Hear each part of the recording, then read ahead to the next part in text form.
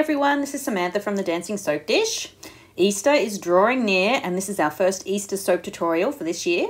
Today we're going to make these beautiful Easter melt and pour soap bars from cookie cutters. Yes, there is a simple way to tweak a cookie cutter to turn it into a soap mold.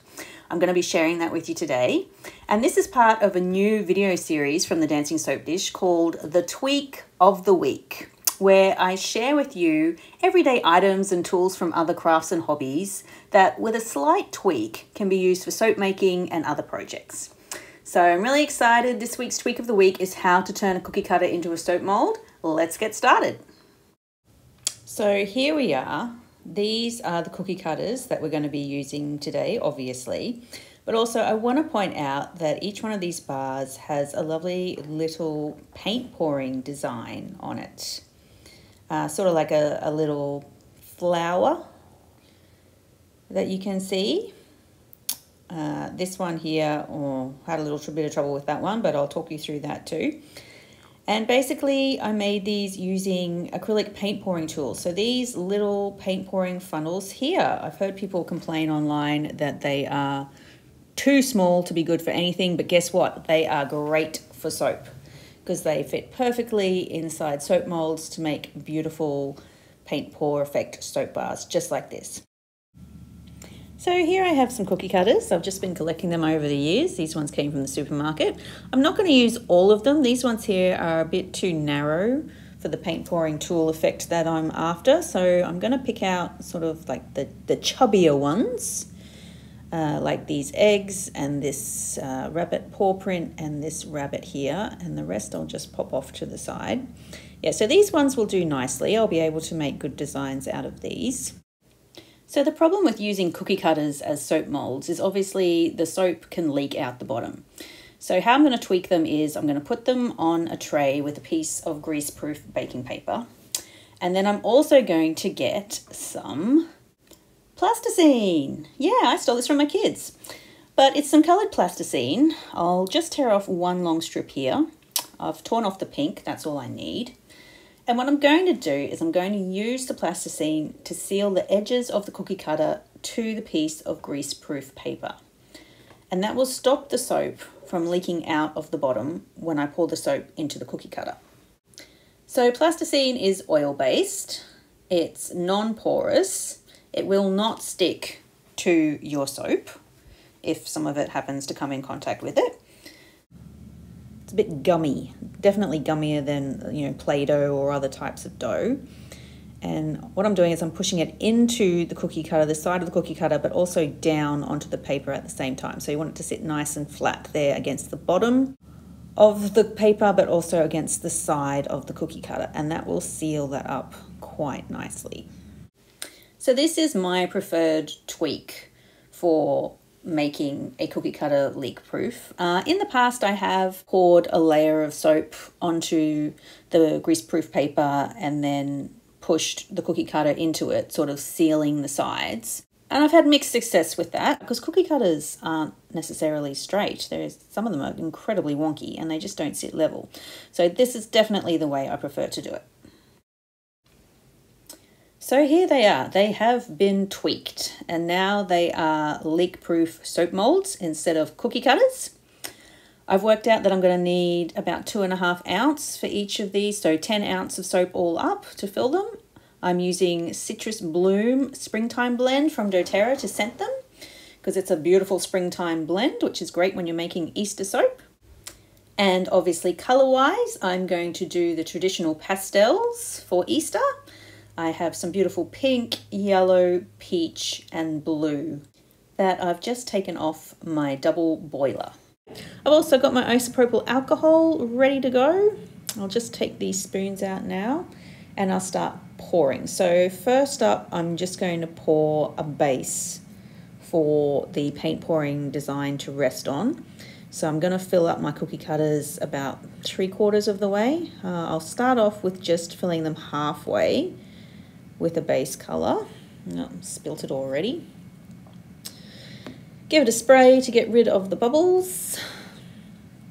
I'm going blue for my bunny. There we go. He's going to be really cute. I like him. That's a really pretty blue too. I really like that. I'm going to fill this cookie cutter with a beautiful pastel yellow. And lastly, I've got here this peach colored egg. All right, and I'll give that a spray. Now, just for interest's sake, I'm actually going to add a second color to these just to have a little bit of a swirl in them so that when you're using the soap bar, it's, you know, you've got two different colors. It'll look really pretty as you're using the soap bar away in the bath or the shower. I'm going to add some blue to the yellow here and give it another spray with the alcohol, which as you can see helps that sort of sink in there and all sort of merge together. Pink is going with my blue. Oh man, spilling it everywhere today. I'm not normally this messy. Well, at least I'm happy that I don't have leaking soap everywhere. So my plasticine and cookie cutter tweak is definitely holding up. There is no soap leaking out other than the stuff I've spilt. Just putting some yellow into this peach here. And then finally, I'll put some peach into this pink rabbit's paw. These colors are actually pretty close to each other, so I might just also put a little bit of yellow in here just so there's some contrast. There we go. Spilling it everywhere again. Oh man. Okay, so as you can see, those are much nicer now. They've got that secondary color in them with that beautiful swirl. I'm just going to wait 20 minutes or so for those to be touch dry, and then I'll be back. So here we are, it's about 20 minutes later, and these soaps are touch dry now. They're not fully set, but they're set enough for me to be able to do the next stage. I'm going to be using these paint pouring tools to make a pretty design and to fill up my cookie cutters the rest of the way. As you can see, there's a funnel, and then you just pop the funnel down and it shoots the soap out in all different directions. I also have a ramekin filled with boiling water, and what I use this for is to clean my funnels in between soap bars, and a spoon to fish them out because the water is hot, so don't go sticking your fingers in there. Like always, I've got my isopropyl alcohol on hand. That's definitely going to come in handy during this next stage. Now I've just brought over my soap ready to go, and the first thing I'm going to do is I'm going to spray the surface of the soap with alcohol to help the next layer adhere well. So I'll start with this yellow Easter egg cookie cutter. Just going to give it a good spray, and then I'm going to continue with the base color as the first color I pour. So I'm going to pour just a thin layer of the yellow, and then I'm going to pop the paint pouring tool into that layer, and then I'm going to start pouring different colors into it. So I'll pour the next color all the way to the top of the funnel and then let that sink down. Once it's done that, I'll pour another color all the way to the top of the funnel and wait for that to slowly sink down. And then I think I might then just go back to the first color again, all the way to the top. Wait for it all to sink down, and then pick up my funnel, drop it into the boiling hot water, and spray my design with the alcohol. So you want to do all this in quick succession. You want to work quite quickly, because if the soap sets when you're halfway through one of these steps, you're in big trouble. So again, I've sprayed that one, and I'm going to pour just a thin layer of the pink. I'm popping in the paint pouring tool. Next, I'm adding some peach all the way to the top of the funnel, and then I'm going to add some yellow. And I'm getting some really pretty designs here. I'm really wrapped with these. This is exactly how it's supposed to work. Wait for the soap to sink all the way down and pop your funnel into the boiling hot water. And give that a spray to pop any bubbles. There we go. So that's the first two done. They're looking beautiful. I need to fish out a funnel now. I'm just going to fish it out with my spoon. I've got a piece of paper towel over here that I'm just drying it off on. There you go, it's ready to go. Next, we'll do the bunny spray. Pour a layer of the base soap, which in this case is blue. Pop the funnel in. Gonna pour some pink. I am running out of soap here. I really do not have a lot left at all. Let that sink all the way to the bottom. Gonna go blue again. There we go. And some peach, which will contrast nicely with the blue. While that's sinking to the bottom, I will fish out another funnel because I need one to do my last soap. There we go. Just drying that off. Pull this one out.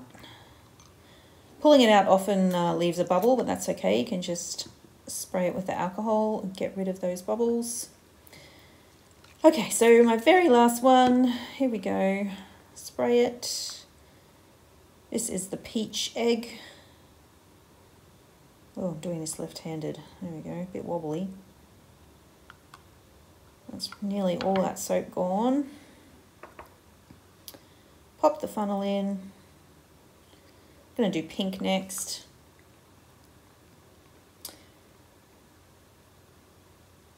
Okay, oh, and as I'm pouring that, it is solidifying just as it's coming out. See how that's not sinking down? That has just solidified just as I've poured it. I'm going to put these back on the double boiler. The problem is I have only a teeny tiny amount of soap left, and it's just setting because this is just such a small amount.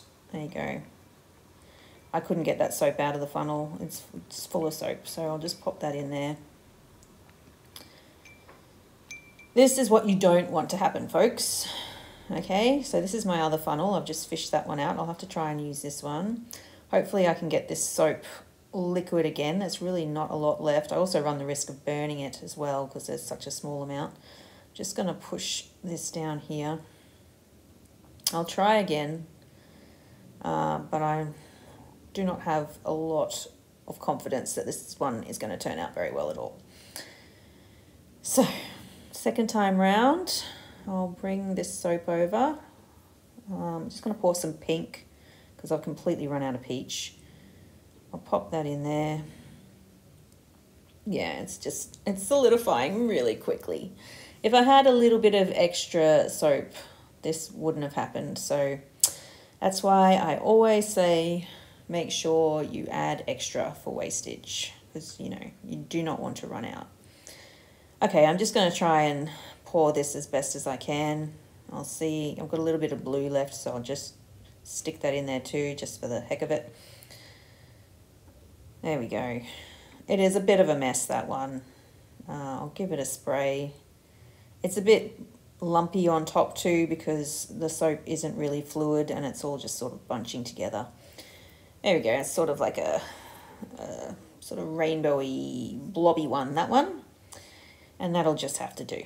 All right, I'm going to let these set overnight and I'll come back tomorrow and show you how to get them out of the cookie cutters.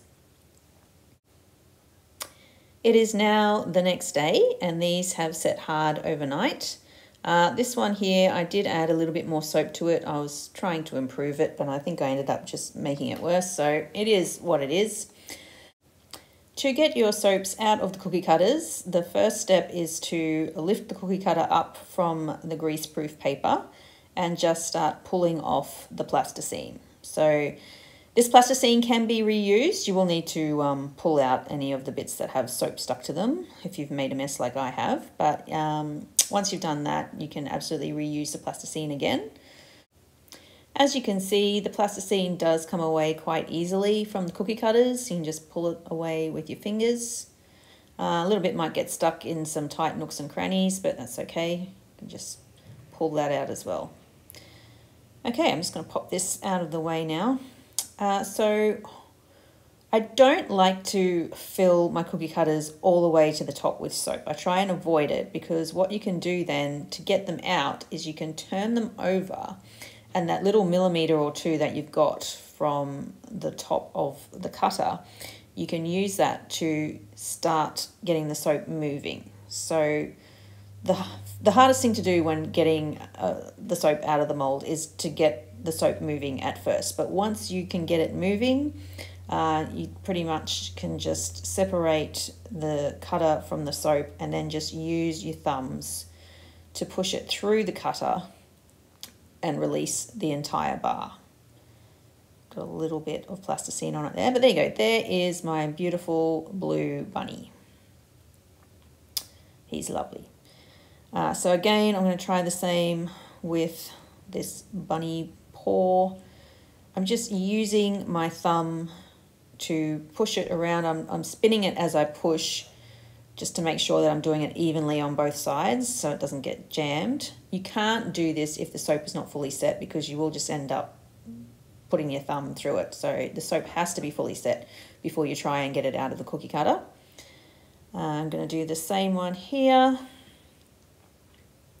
Just spinning and pushing firmly with my thumb and releasing the soap from the cookie cutter evenly. There we go.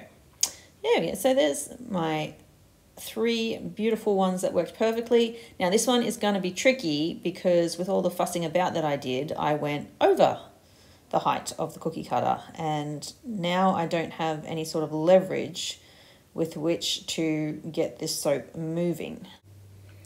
So what I do have is this rubber gripping pad. So this is a rubber grip pad that you use to get the lids off jars. You know, if you can't get a good grip on your lid to turn it and get it off the jar, this is what you use. So I'm using it to grip the cookie cutter, and then with my thumb I'm trying to push the soap through. I wasn't able to do it without the gripping pad because my hands are a little bit greasy from handling the soap. But with the grip pad, I was able to get some leverage and push that out quite easy. So there we go. All right, so here I have 4 Easter cookie cutters. There we go. And I also have 4 beautiful melt and pour soap bars that I was able to make from the cookie cutters because I tweaked them with some plasticine to make a non-leak soap mold. So there you go. I really hope you enjoyed this tweak of the week. If you did, please like and subscribe and stick around because there will be more tweaks of the week. There are more tutorials, recipes, and inspiration on the Dancing Soap Dish website, so don't forget to check it out. Thanks, guys. Enjoy.